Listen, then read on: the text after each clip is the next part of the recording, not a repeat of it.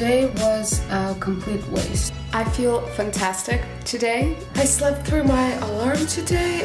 Waking up today was a bit harder. Benjamin Franklin was a fascinating man. Besides being a founding father, he invented a lot of different things that we see or use in our day-to-day lives, such as lightning rod, I didn't know that, bifocal glasses, and swimming fins. Benjamin Franklin also had a very specific daily routine, which he shared in his autobiography. He does actually say that he is not following that routine himself day to day, so despite the fact that I'm very impressed with his discipline, he is also a human who has their own flexibilities and potentially flaws. But nonetheless, his schedule was extremely appealing to me because of its simplicity and because of its focus on deep work. Over the past year or so, I've been striving to find a routine that just works for me, that allows me to focus deeply and feel like I am more or less on a structured schedule and my output is really high. And I think the way to achieve high output is to have that predictability in the routine and to be able to focus deeply. And that's the reason why I even stumbled and got so excited and interested in trying out Ben Franklin's routine, because it honestly stems from something that I am personally very passionate and excited about, which is kind of reduce my own procrastination and being a high output person through the ability to focus deeply and to follow predefined routines. I do know this about myself, that if I do live in a more or less predictable routine, I am actually able to accomplish more, and that's the reason why I'm chasing finding the perfect routine for myself so much. Okay, I just want to read out the routine to you so you know what it's all about. It's super simple. From 5 to 8, he essentially wakes up, he showers, he writes in his journal, and then he prepares for the day. And then there is a very important part of the day, which is him asking himself, what good shall I do today? A very simple question, kind of focusing on what do I want my highlight of the day to be. And then from 8 to 12, he has his first deep work block, and he literally just works without distractions. From 12 to 2, he reads and overlooks his accounts and dines. So by overlooking the accounts, I assume that he's just doing shallow work, administrative work. From 2 to 6, he has another deep work block, and from 6 to 9, he puts things in their places, has supper, music, or diversion or conversation, and then examines the day and asks himself a closing question of the day, which is, what good have I done today? So that's just a reflection on whether you were able to accomplish and achieve that highlight of the day. And by music reading, I'm just assuming that he relaxed, he had dinner, he maybe, I don't know, listened to music if he went to a salon, he conversed with people, and generally just kind of wound down. One modification that I'm going to make is I'm gonna insert workouts into likely the morning portion of the day. So that's something that Ben does not specify. Maybe working out back then wasn't as popular as it is right now, so just wanted to call that out. And then from 9 o'clock to 5 a.m. Benjamin slept, so he got 7 hours of sleep, which is not too bad. I'm a little concerned about that portion. Actually, I'm concerned about two portions. I'm concerned about getting 7 hours of sleep because I know that I do better on 7.5 to 8 hours of sleep, and I'm also concerned about waking up at 5 a.m. and going to bed at 9 p.m. because it's not currently what I'm used to right now. I usually go to bed around 11 or 12 and wake up around 7 or 8. So that would be quite an adjustment, but I'm optimistic. It's 5:30 a.m. right now, and I already washed, prepared for the day, and I'm about to cook myself a quick breakfast and in parallel do a quick workout. I'm just gonna parallel task while I'm waiting for the breakfast. But overall, I'm feeling pretty good. I definitely do not wake up at 5 a.m. However, I didn't sleep very well today generally, so I've been kind of up on and off since 3:30 a.m. So I feel pretty energized and fine. Definitely dark still, but I'm excited for the day.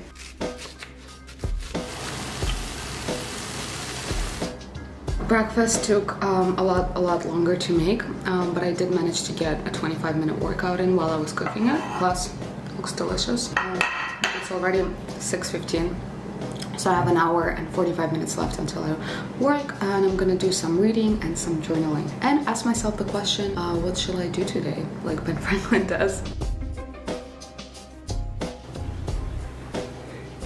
I'm about to start my 8 a.m. portion of the day, deep work block 1. I do need to focus on tasks that do require a little more thinking and not on like admin work.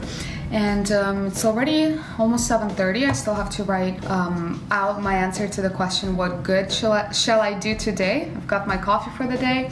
I'm gonna write out some tasks and also write and review some tasks for my assistants that I just recently hired and start my 8 a.m. portion of the day. I just finished my first, what was supposed to be a deep work block from 8 a.m. to 12 p.m. And to be honest, it didn't go as expected at all.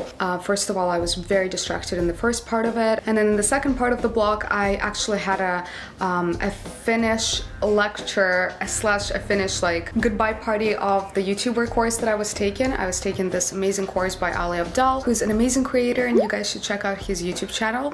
And we've already had a 10 a.m. to 12 p.m. Last lecture scheduled, so there was nothing I could do about it. So as a result, you know, I had a pretty distracted deep work block, not quite as deep as I expected, but I'm excited for the rest of the day. Done with my 12 to 2 block. This one actually went pretty well. I just had a bunch of calls. I'm interviewing candidates for a launch house, a part of which I was in October and November. So essentially I have all those calls pre-scheduled for the 12 to 2 block. It's not deep work, it's not requiring a lot of my mental effort. So I did all of that, and then I went to an ice cream store to grab some ice cream, and that's about it. So it definitely went much better than the first block. Yay! A friend of mine gave me this advent calendar for Christmas. So now almost every evening, and sometimes even during the day, I make myself some tea, because this is the last portion of the day. So from 6 to 10, where I'm relaxing, doing some music, I'm making myself some tea.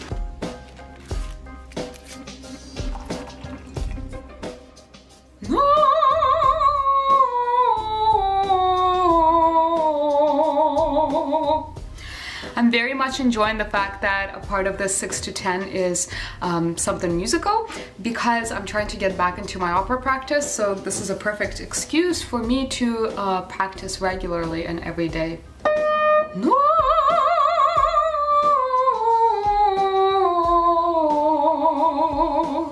And I'll drink my tea. One thing I had to do during my admin hour from 12 to 2 today is pick up my new camera. So even in this video, you guys will see me switching to this new camera. I decided to go with Sony. I still have to unpack it. I just got it today. I'm super excited about it. I also got a really cool lens for it that creates the blurry background. So currently I'm filming on a Canon, and I decided to switch back to a Sony. So we'll see how crisp this new camera is. Waking up today was a bit harder. The reality is that if you want to wake up early, outside of you, of course, getting used to the time, you also have to go to bed on time and get enough sleep. And I went to bed around 10:10. So, you know, Franklin went to bed according to his schedule at 10, and then I probably only fell asleep at 10:30 or so. So throughout the night, I definitely slept a bit better than the first night around, and so it was tougher to wake up. But I'm awake. I can't tell whether I want to eat or not, so I'm probably just gonna make some tea and then just see how I feel. And I'm planning to do some reading and prepare for the day.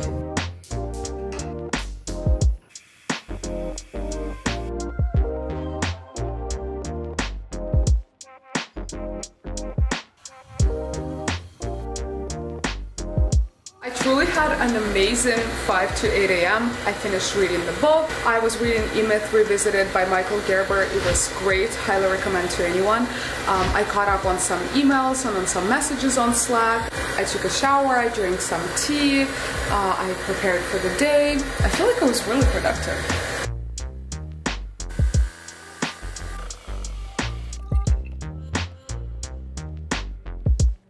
Had a super productive deep work block 1 of the day, way better than during day 1. I actually focused on the tasks that I planned out in the morning. I was not distracted. I put my phone away. However, I am guilty of taking a 10-minute nap just now before the 12 o'clock because I did start feeling really tired, and I felt like if I don't do anything about it, I'm gonna crash for the rest of the day.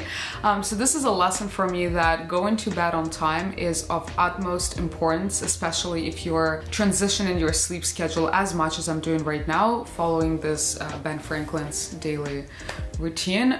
So I feel fresh, I feel rejuvenated, and I'm ready for my 12 to 1 administrative block.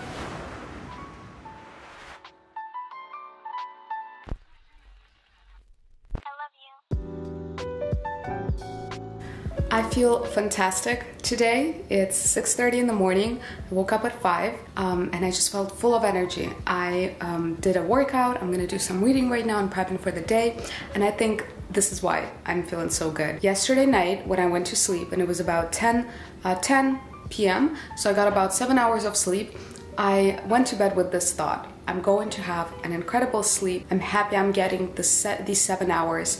I'm gonna feel amazing when I wake up. And that's exactly how I feel. Almost done with day 3, and I'm not gonna lie, I'm pretty exhausted from block 2. I think one of the things is that I'm constantly thinking about the schedule and thinking whether I'm on track, and that in and of itself is a little exhausting because your mind kind of has to go back to those checks all the time, just like, am I doing the right thing? Am I on time? And that in and of itself takes mental effort and mental strain. And so I kind of wish it was a little more fluid, and maybe I'll make it a little more fluid where, you know, I know what I need to do, and I know what blocks, what each block constitutes of, but I'm not like checking in on with myself all the time, and I'm giving myself a little more freedom, like, you know, taking a 10-minute break and, you know, going to grab a snack or just walk around. Despite telling myself yesterday night that I'm so grateful for 5 hours of sleep, I slept through my alarm today and woke up at 6:30 in the morning instead of 5. But it's okay. We have a new day. I'm determined to make it productive, and I'm about to make myself some tea.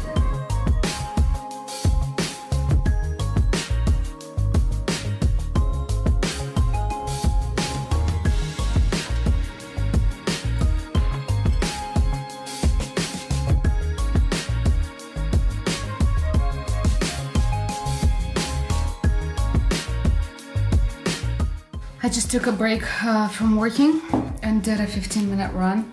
I'm not a runner, or I guess now I should be saying that I am a runner since I started running. But I never really ran. I never enjoyed running, and a week ago I decided to take up on this challenge of starting to run. And a week ago I started with a 2-minute run, and every day, every other day I was increasing it by 2 minutes. And just now I did a 15-minute run. Woo!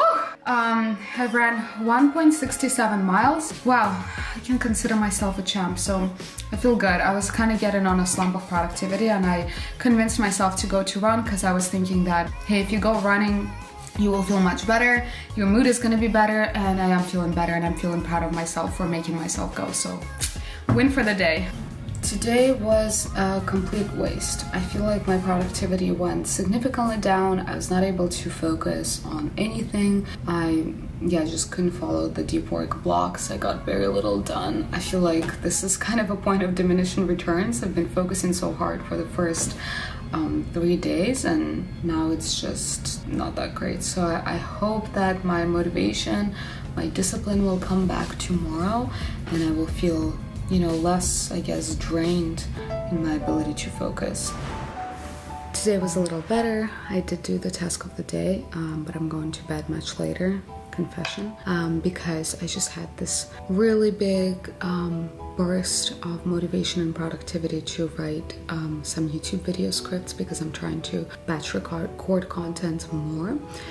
So I decided, hey, if I feel so inspired and motivated and energetic to write, I should just do it.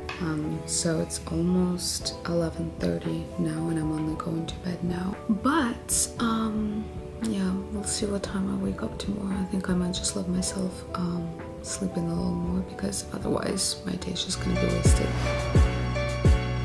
I can't believe this is already day 6. Today's been going much better than the last 2 days. I have written out 1 more video script, and I'm about to batch record 3 videos, so I feel like my focus block number 1 is going pretty well, so wish me luck. My 2 focus work blocks went really well. I just finished recording 3 videos. I wrote a script for another video, so honestly I feel kind of accomplished for the day.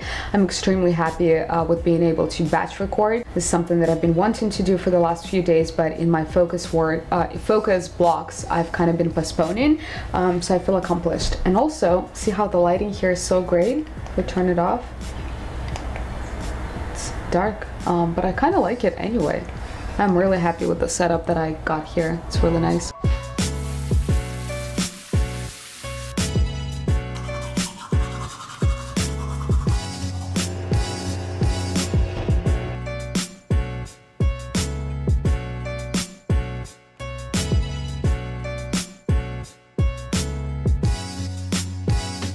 That was certainly an interesting experience, and there's a few different things that I've learned through following or trying to stick into Ben Franklin's routine, which is, one, I feel a lot more primed for actually deep, undistracted blocks through the rigidity of Ben Franklin's schedule and the fact that I had to try to follow the blocks twice a day. I also totally see the powers of waking up early, but I don't know if I'm gonna continue waking up at 5 a.m. That's a tad too early.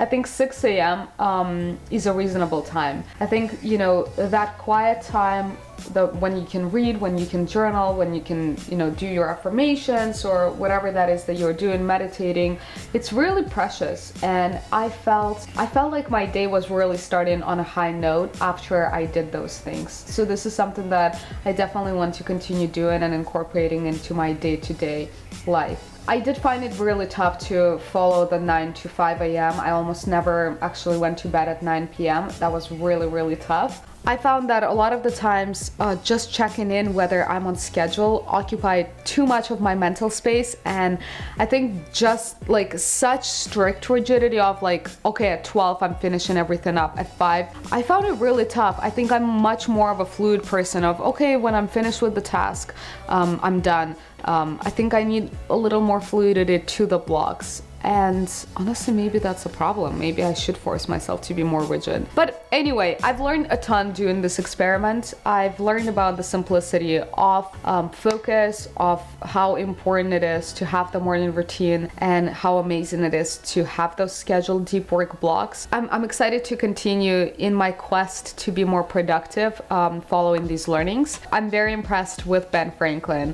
I think this is one of the reasons why he achieved so much. He was just a very disciplined person, and he was driven, he was motivated and excited and curious. And if not for the schedule, this is one lesson that I'm gonna take away from trying out this experiment, just the importance of being excited and curious and enthusiastic about what you do day to day. I think that's when the deep work blocks become easier, is when you do what you love and what you're passionate about. And that would be one of the main lessons that I want you guys to take away. But thank you so much for watching this video. If you enjoyed it, I would really appreciate it if you liked it and subscribe to this channel if you're new here. I hope you have a wonderful rest of the day. Stay productive, develop your own routines, and see you in the next video.